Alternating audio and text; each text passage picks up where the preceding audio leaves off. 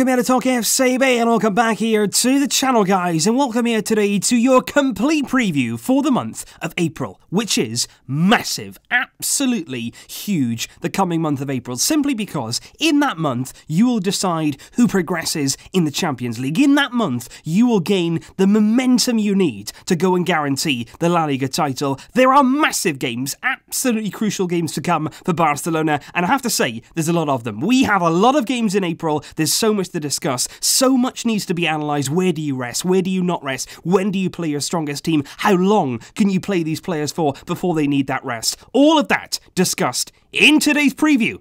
Let's do this. And we'll start first of all by giving you an overview of the month of April for Barcelona, in which we will play 8 matches of football over a period there of just 25 days in total. 6 of those games will be in La Liga and 2 of those games will be massive in the UEFA Champions League. We'll play 4 home games in the month of April as well as 4 away games, so a direct split there between home and away games, exactly the same. And that 25-day period will see us play 1 game every 3.1 days. So very near there to a game every 3 days. That is really high demand on these players, and no doubt about it, in this month we're going to have to see full use of our squad. There is no question about that. There has to be some rotation. And what you also have to remember here when you're talking about La Liga is that both Atletico Madrid and Real Madrid no longer have Champions League commitments in the month to come, following of course their eliminations in the last round of the Champions League. And certainly throughout this month they'll have the advantage of being able to prepare longer for games. They'll have longer rest, they'll have a lot less on their mind and no Champions League distractions, which should put us on the back foot in La Liga. But a bit of clever management, a bit of nice rotation here from Valverde could just keep us clear of the chasing pack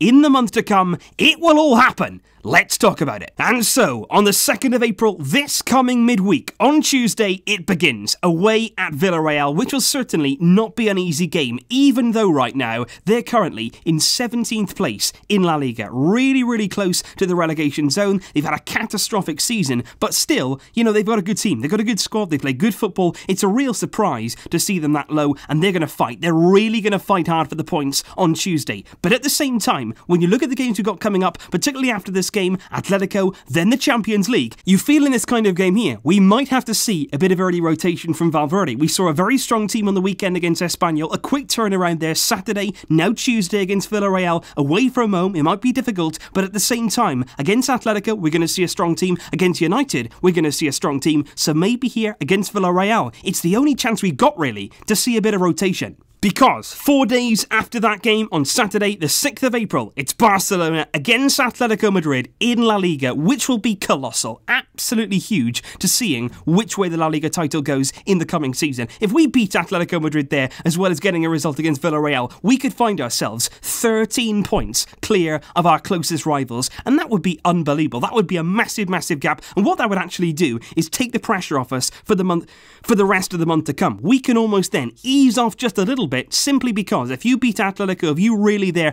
beat our closest challengers, that would be a massive step towards securing that La Liga title and then allowing us a bit of breathing space going forward. Because 4 days after that game, depending on what lineup Valverde chooses, will he go strong against Atletico? Will we see all of our key players in that game? 4 days later, Wednesday, the 10th of April, the biggest game of our season has arrived. Manchester United against Barcelona in the UEFA Champions League quarter-final first leg, live from Old Trafford. And that game there, that game is where we need to arrive and be on it from the word go. Every single player coming into that game needs to be feeling good, needs to be feeling confident, fully trusting in their body and their ability to go out there and secure our place in the Champions League semi-final. You've got to go there to Old Trafford and you've got to get a result. You can't go there and lose the game and expect to just turn it around in the second leg. It will not be that simple. We need to go there away from home in that first leg and be convincing, and that is why going into that game we have to make sure we've made the right decisions and our squad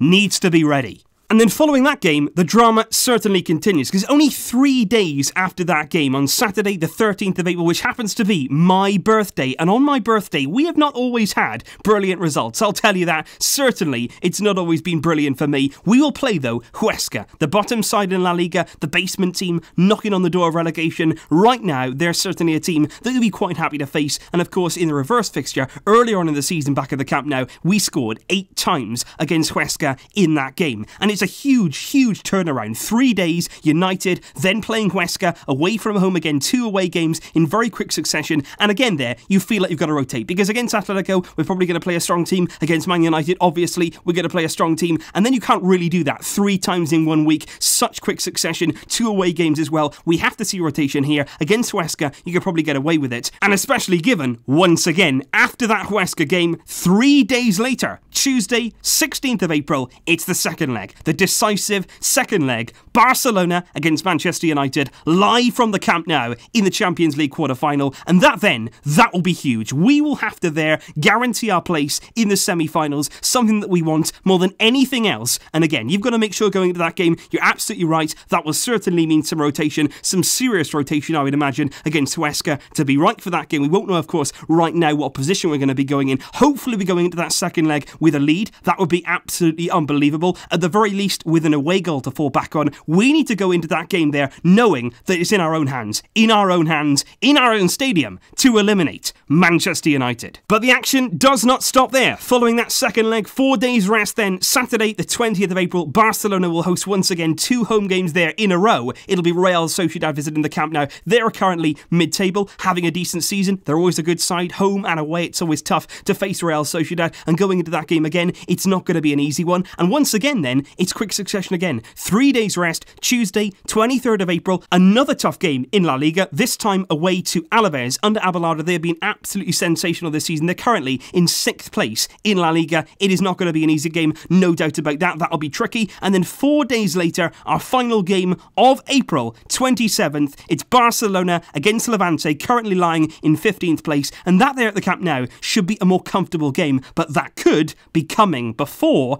a semi-final match. Potentially, of course, we'll be hoping to be there, and if we do get through to the Champions League semi-final, that game there will take place on either the 30th of April or the 1st of May, and of course, we'll be hoping that our name is in the hat to face either Porto or Liverpool in that encounter.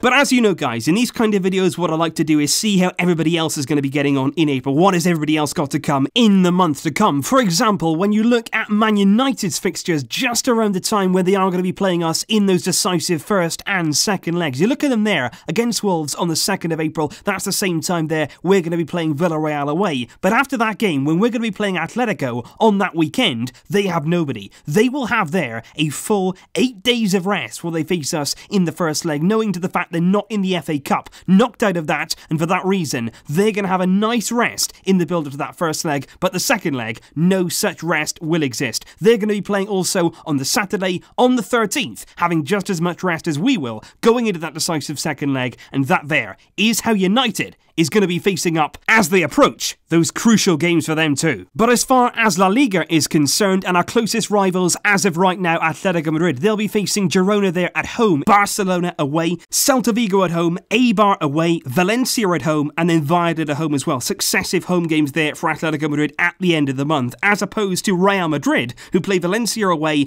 Eibar at home, Leganes away, Athletic at home, and then 2 successive away games, Getafe away, which will not be easy, and then Rayo Vallecano to finish their month. So certainly some games in there for both Real and Atletico that might test them in the month to come. And on paper, we always like to see who's got the hardest games. When you look at the league positions of those upcoming opponents, the 6 teams that we have in La Liga, as opposed to Atletico's and Real Madrid's, on paper, we do have the easiest fixtures in the month to come. As you can see here, the average position of our upcoming 6 opponents works out at around 11.6th place in La Liga. So we're looking there just below 12th place in La Liga is the average place of our upcoming opponents in the month of April, whereas Atletico's come out at 10.8, so just lower there than 11th in La Liga, and Real Madrid's even more difficult there. They average their opponents coming up around 10th place in La Liga, so about mid-table. But very, very close there between the 3 teams. All teams will have tests, no doubt about it. There's going to be twists, there's going to be turns. Our mind, of course, is going to be primarily on the Champions League. We've got to make sure, though, that we're battling on all of those fronts by using that squad. That is the big message here for Ernesto Valverde. You have to know when to rotate and when not to. Those Champions League games are so